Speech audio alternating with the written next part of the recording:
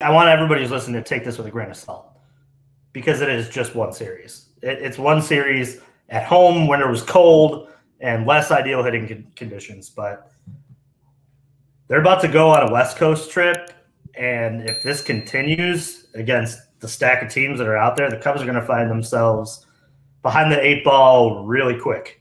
Because let's face it, guys, like they faced a Milwaukee team who is very much in the same position as the Cubs. It's a lot of unknown in that lineup. It's a lot of, I don't know what we're going to get.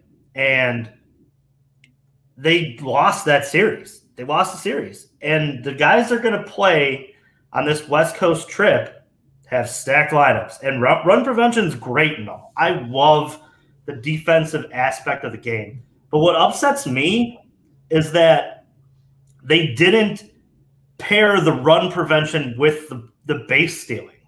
They didn't run enough this weekend. They got their first stolen base today. Like that's not what this team is. And when hitting conditions are less than ideal, and it's clear that anything after 4 in this lineup is like, well, I don't know what we're getting. I mean, look at today. They ran Terens out there. They ran Madrigal out there. Belly looks lost in this first 3 games.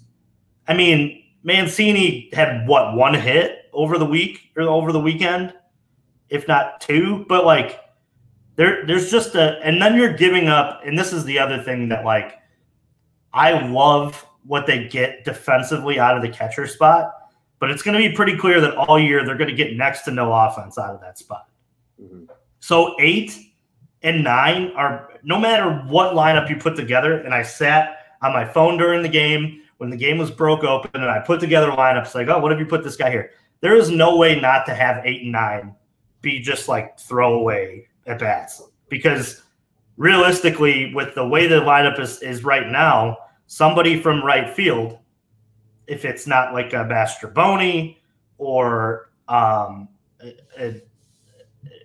third with Madrigal, and you're kicking, like this is the problem that they have, is there's 2 spots in this lineup, and sometimes 3 when you're playing Hosmer at first, and he refused to play Rios the same day that all of us looked at each other like, why isn't Rios in the lineup? There was a lot that like was lost, in my opinion, on this weekend before the Cubs even took the field. Like, and I think we should be blessed that we won on Thursday. Like, let's be honest here. Like, Stroh worked out of some trouble. They got some timely hitting, but the Cubs didn't blow the doors off of the Brewers that day. It was 1 inning of the Brewers somewhat throwing the ball around. Mistakes, yeah. And a few, mental errors within the guy, going to second base with the ball. And then I think that was I think Ian Happ was safe at second or something along those lines. Like they gave them like 5 outs in that inning, and the Cubs were still only able to put around. But we'll take 4 with this team every day and twice on Sunday if we can get it. But there's just there's a growing frustration if this doesn't change. And mind you, it's 3 games. If there are guys like Christopher Morel and Matt Mervis down in AAA doing what they're doing, and they're hitting, it becomes a problem, because you look at this team and you go, what's this year for? Is this to be bad again and to trade some of the 1-year contracts that they got? Or are we trying to win? Like, what precedent are we setting for the season here? And that's what was so frustrating about this weekend. We're going to go back and forth on the bullpen, I'm sure, in this episode, but I think that eventually gets filled out. That gets figured out. The starters, for the most part, were pretty good this week. Defensively, they were elite. But there's 2 things that they didn't do. They didn't have the timely hitting, and they put the lineups out there that kind of showed they weren't going to have timely hitting for most of the weekend. And they didn't run. That's the one thing that upset me most about this weekend. Run. You had 2 guys on that mound, 2 righties that are slow to the plate, and a Victor Caratini who, he's okay. I mean, he's not a great. He doesn't have a great arm as a cat, but go. And then these are the things that like it irks me, because it's the little things that like managerial wise that not make me question David Ross. I know that he's great at setting a culture and a winning attitude and things like he knows what winning looks like. But like there's little nuanced things when it's cold at Wrigley that he should know. You need to run more. You need to take more pitches. And I don't know if it's just falling on deaf ears for some of these guys that are within these like 5 on down, but it's got to change or the Cubs are going to find themselves really behind the 8 ball because this West Coast trip is no joke. It is not.